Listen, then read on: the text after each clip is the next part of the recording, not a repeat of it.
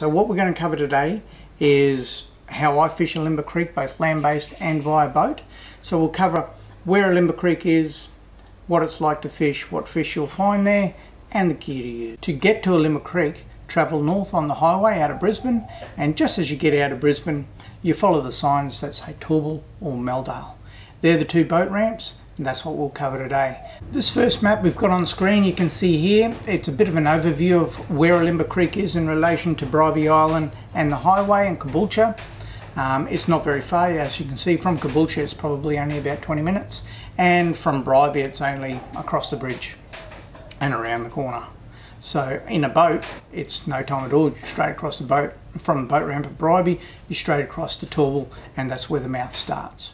The first part of it, between the mouth of Elimbah Creek and up just to the western side of Meldale, very shallow, very hard to navigate in a boat, especially at low tide. It's actually a good time to go low tide, so you can see where the little danger points are. Just from the western side of Meldale and further west, that's where you'll find a lot of twists and turns, a lot of bends, a lot of deep holes, a lot of wood, a lot of structure that'll hold your jacks and your big bream. So from Meldale back to the mouth of Elimbah, you'll find lots of shallow spots, still lots of structure, lots of sandbanks, lots of excellent places to find your flathead and your bream and your whiting. For the land-based fishers, this next map here shows you 3 points you can start land-based fishing at.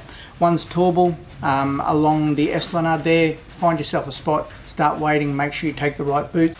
From Toorbul, the next stop in is the boat ramp at Meldale. You can start your land-based fishing there. The third land-based spot you can have a look at along Meldale Road as you're heading toward Meldale. You'll notice that the road and the creek get very close. In those little areas where you can pull off to the road and have a look at the creek, you'll find excellent spots along there for your bream.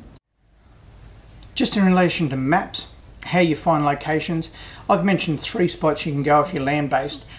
Trust me, there's lots and lots of spots you can go if you're land-based fishing in the Elimbah Creek area. Elimbah Creek holds fish from front, right at the mouth, right through as far up as you can go. So it's well worth using Google Maps, or just normal mapping, going to the satellite view and have a good look at all your fishing locations, but particularly Elimbah Creek. You'll be very surprised at what you find. For you land-based fishers and you're going to start at Toorbul around the mouth of Elimbah Creek, it is an absolute must to have the correct footwear.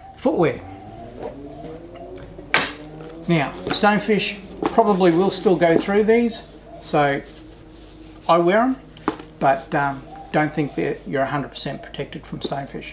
Certainly protected from the sharp rocks and even glass and that sort of thing. I've walked on all sorts of things in these and they do okay. They're just normal dive boots, great for the beach, great for estuary fishing, and also great for wading. These boots here are rock boots. Now I use these rock boots pretty much everywhere. Don't have to use them on rock. Anywhere you've got a slippery surface or you need a bit tougher sole, I can tell you now, the spine of a stonefish won't go through this, or shouldn't, who knows. You can wear waders. Waders get hot. In Queensland, in the winter time, waders are great. You've got the winter weather, and I can cope with waders no trouble at all through the winter, but in the summertime I like good footwear. Now when I'm flicking for flathead and bream around the mouth of Elimbah Creek, some of the gear I use are here in front of me.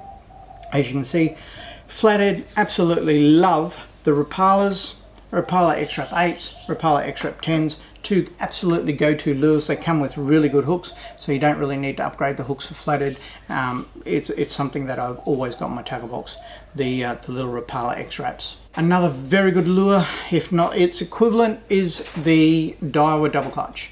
Now, Daiwa double clutch has been around for a while.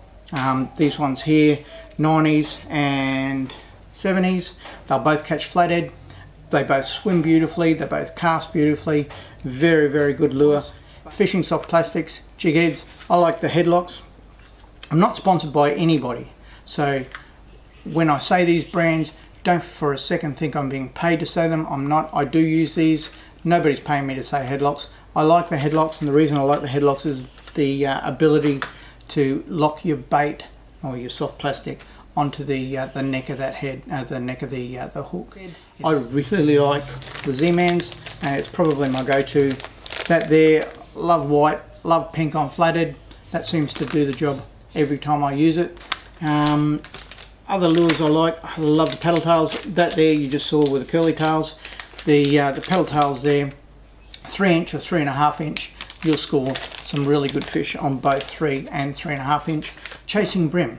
Now 50-50 as to whether I use bait, so an unweighted hook, bit of bait, nice and fresh, or live. Throw it out to where you know those snags are, where the bream will be holding, and you'll get smashed. I know you will.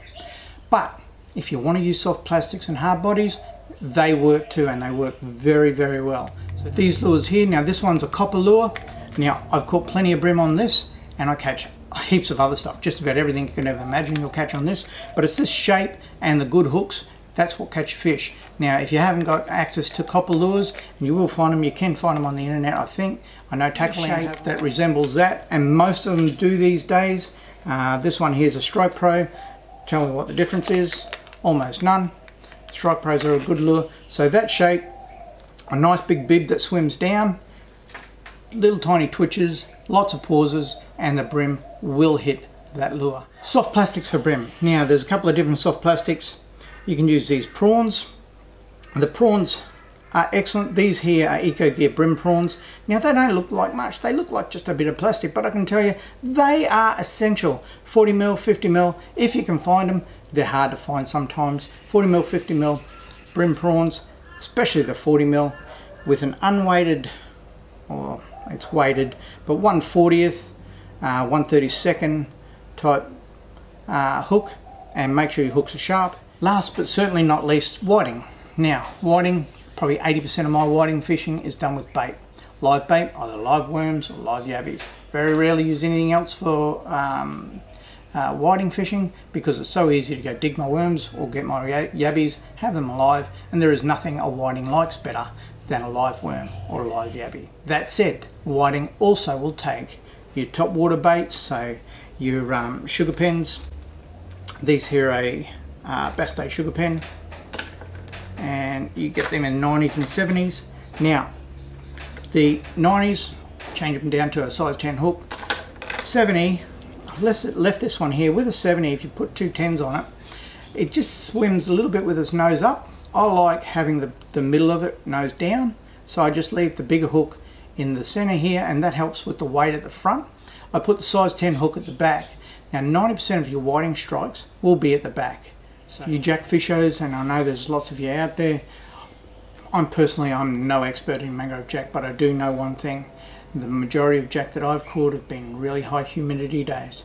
If you go outside and you think, oh, you could cut this air with a knife, they're the days you should be down the creek looking for your jacks. That brings us to the end. Like I said, I've got absolutely no sponsors. All the stuff that I talk about, all the brands that I mention, are brands that I actually use, and there are other brands out there that are equivalent and probably better. Thank you very much for watching. I really do appreciate it. If you've already subscribed, thank you very much. It does help me when you subscribe. And if you've liked this video, give me the thumbs up, and I'll see you in the next one.